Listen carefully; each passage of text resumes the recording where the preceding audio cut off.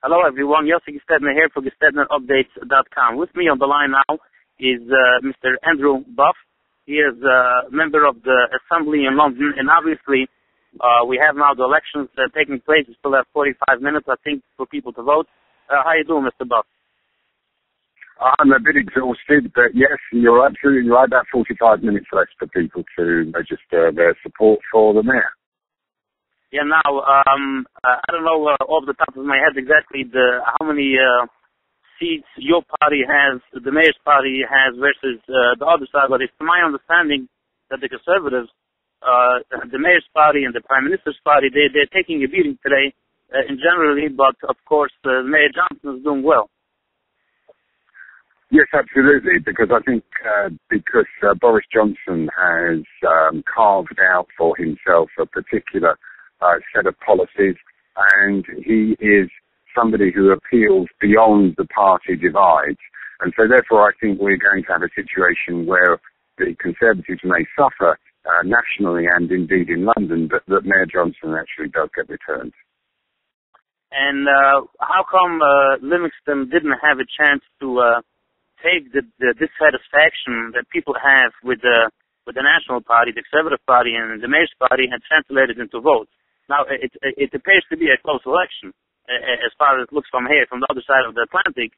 But at the end of the day, it appears that Johnson is going to come in with a win, and indeed a win of more than 1 or 2 points. So how come Livingston, as a former mayor, and with the dissatisfaction that people have with the sitting party, how come he wasn't able to capitalize on it a little bit stronger? What's your take?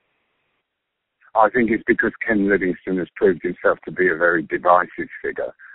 He's tried to play ethnic politics too much in terms that he's been quite insulting, for example, to the Jewish community in London, who are a very large part of the electorate in certain parts of London. And I think people have responded to that. And you know, Londoners value their diversity, value the diversity of this city. It's the fact that we have races, creeds from all over the world living in London. And we get on pretty well. And a divisive figure like Livingston, I think that makes them feel uncomfortable and makes some communities feel as though they may be under threat if Livingston were to be returned as mayor. I understand. I followed the controversy a few weeks ago about the letter written by a few Jewish leaders or activists in London regarding Livingston's comments, private comments of the cover of the record comments.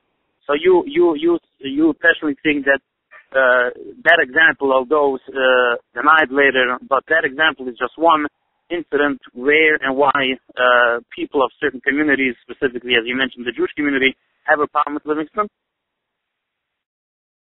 I think it's because they're tired of the type of politics that represents. And for example, he's tried to,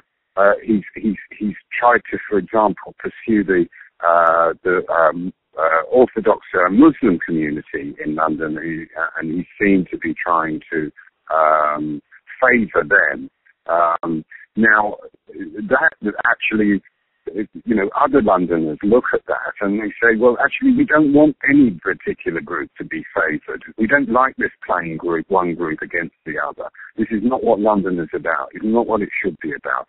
That might have been something that he could have got away with 10, 20 years ago. But now, London has matured, and we realise that everybody has a stake in London, not just favoured groups. And as I say, he has been particularly insulting. I don't want to say that the guy is anti-Semitic, but what I would say is that he's certainly not sensitive to the different cultures of London. I understand. And you have to be sensitive to those cultures in a job like that. I understand.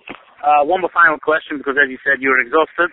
And to my understanding, you won't have any vote counting until in the AM, until the morning, correct?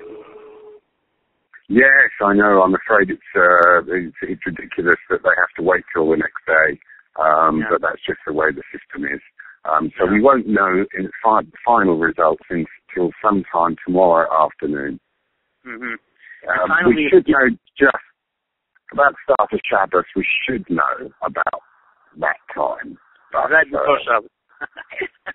Okay, right before Shabbos. All right, I'll make sure the people in the community know that. But one final thing. Do you have any analysis or opinion, the implications of today's elections? Although we don't have the results yet, but we certainly have an understanding based on polling and opinion.